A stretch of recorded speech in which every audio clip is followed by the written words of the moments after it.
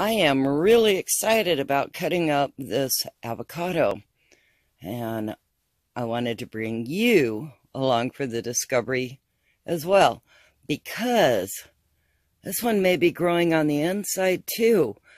I bought 4 avocados, and so far 2 out of 4 have been growing like crazy inside the meat of the avocado. I'm excited about having this plant grow because it has a real thin green skin on the outside. It's almost as if it's meant to be eaten, because you sure don't want to have to try to peel it.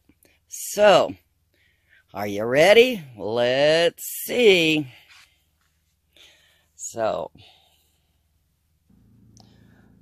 Well, darn, I deliberately cut it really thin on one side, one edge, like that, so I wouldn't hurt the avocado. And look what I did. I sliced through something, but it is actually growing.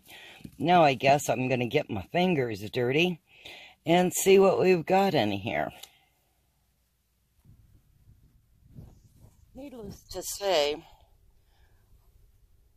I gave up on my idea for guacamole to go with my taquitos when I saw how well all of these are growing. And look at that, guys. It's already growing. And I don't think the part that I accidentally cut is going to hurt it. I hope not. And let me get the rest of it out of its shell. Bring you back. Well, there you have it, our seed, or avocado seed, that's already begun to grow in the shell.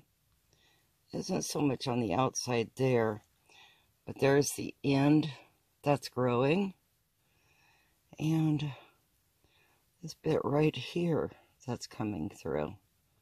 So here we have it here.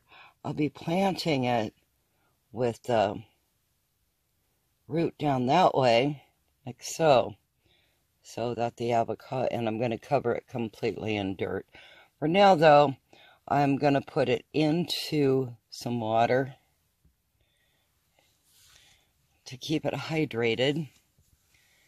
And it's kind of interesting, because if you look at that avocado, it's not all dark and black and nasty looking. It's still pretty green, but everything was growing in there, and it's beautiful. See? It's all growing. Wish I'd bought a lot more of these at the nursery in California, which is where I got them. I didn't buy them at the grocery store. So, but I didn't know that they'd be for planting. I figured I'd have taquitos and guacamole. Okay, here's the last one. Let's see if I can cut this without harming what's inside. I bet. What do you think? Is there going to be a beginning avocado tree inside? I'm sure hoping so. Avocado is that little tiny roots go all the way around it. So I'm not even going to mess with that. See? All the veining. I didn't have a clue. I have learned so much just by having these avocados. I am so glad I bought them. See all those roots?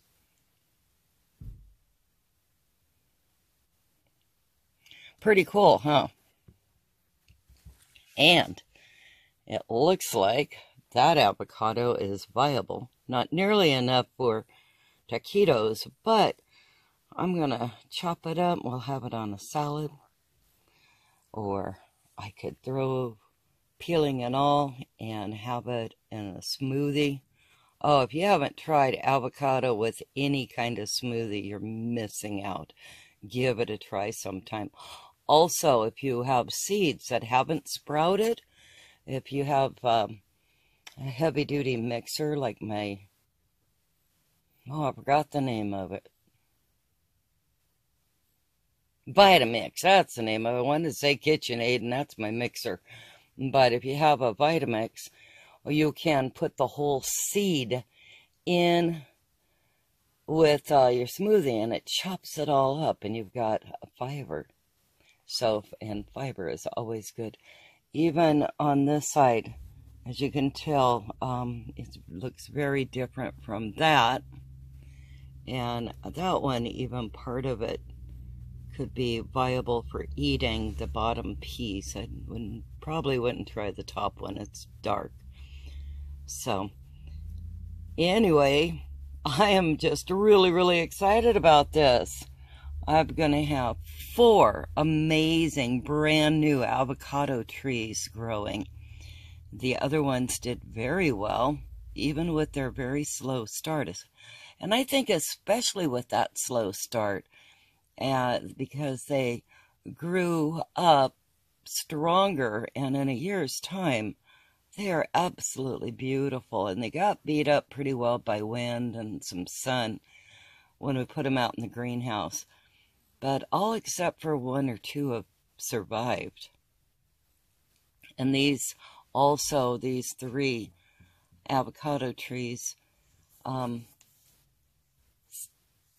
starters, may winter inside our house until it's time to get them outside next year sometime.